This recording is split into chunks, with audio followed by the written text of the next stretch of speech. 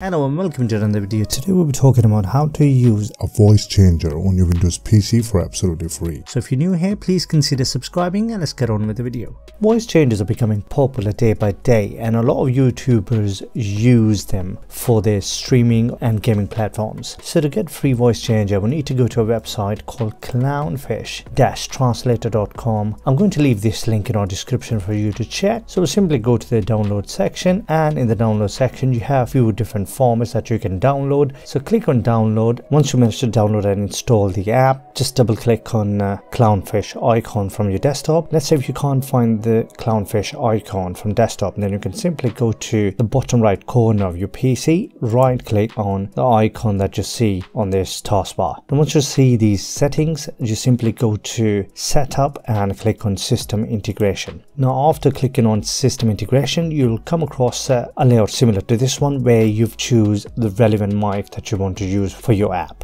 All the mics will be given here that are available to you. What you need to do is simply click on install and close. I've already installed the mic, hence I'm going to simply close this setup here. Once you close this setup, you go to Clownfish icon again and right click, and you go to this option called set voice changer. Once you click here, and if you see here guys, this is the main interface that you have for Clownfish, and here you have lots of options in terms of a voice changer.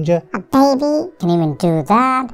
And here you have male pitch, and here you have female pitch. You also have an option to customize your pitch. So let's say if you want to have a very deep pitch, or if you're very sharp pitch, you can do that. And here if you see this arrow and it says effect mixer, when you click there you can mix different effects, and you have further options down there. You finish with your voice changer, simply click on this clear effect and close. Now with Clownfish you also have an access to soundboard. To use that, simply go to Clownfish icon again, right click and click on sound player. Now here if you see, you've got quite a lot of options where you can use different sound effects during your streams. And let's say you've just hit your 100 subs and you want to celebrate that, you can simply click on cheering and play.